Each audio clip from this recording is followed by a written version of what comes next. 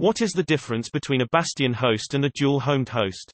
From what I read, I understood that both the bastion host and the dual-homed host are special computers that act as a link between the local network and the Internet, so what is the difference between them? Your question is a bit like asking what's the difference between a defense counsel and an attorney. An attorney is a person who has studied law and is licensed to practice it. Defense counsel is the role an attorney can play in a specific trial. Dual-homed describes the networking configuration of a host that has interfaces in two networks.